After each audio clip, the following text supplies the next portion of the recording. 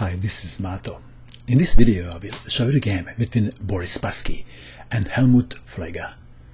This game was played in Munich in 1979. And where is Munich? Or Munchen. Munich is the city in Germany. In this game Boris Spassky had white pieces and he started with e4. Pfleger played c6, d4, d5, and we have Caro Kann defense. Knight to c3, d takes on e4, knight takes pawn, it is black to move. Bishop to f5 is the most popular move in this position, attacking the knight, developing the bishop before pushing the pawn to e6. In our game we have knight to d7, bishop to c4, knight from g to f6. And now knight to g5 is a very popular move. But Spassky captured the knight on f6. And now you would think that black would capture the knight with knight. Well, that is quite a natural move. But Pfleger captured knight with e-pawn. The reason is he wants to play knight to b6 to attack the bishop. Knight to e2. Knight to b6 attacking the bishop. Bishop to b3. Bishop to d6. Castling comes to mind. c4, threatening c5, forking two pieces. Bishop to c7. Bishop to f4.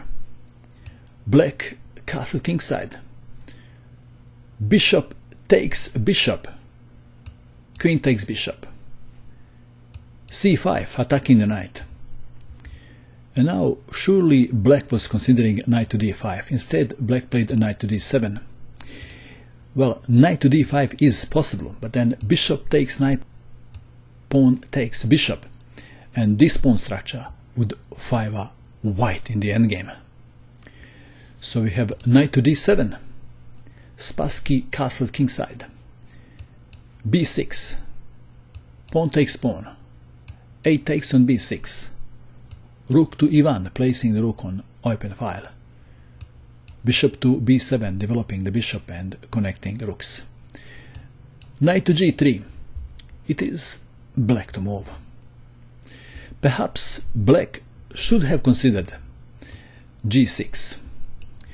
But he played what he thought would be a natural move, placing the rook on the open file. But in this particular case, that wasn't a very good move. Why? We have reached the critical position of the game. It is white to move. What would you do in this position if you had white pieces? Please pause the video and try to find the best move for white. Ready? What did you find? In the game, Spassky sacrificed the bishop on f7. This is check. King takes bishop. What did white have in mind? Queen to b3, queen to h5? What do you think? Queen to h5. Game. This is check. Well, if king goes to f8, then queen takes on h7. The problem is the knight on d7, it has nowhere to go.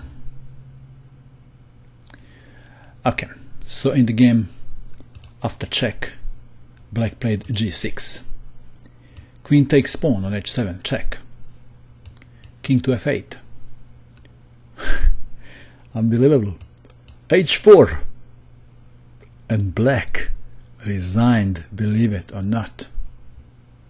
Again, knight on d7 is a problem, has nowhere to go. One possible line, not the only line. This is just one possible line. Queen to d6, h5, perhaps f5, pawn takes pawn, queen to f6, knight takes on f5.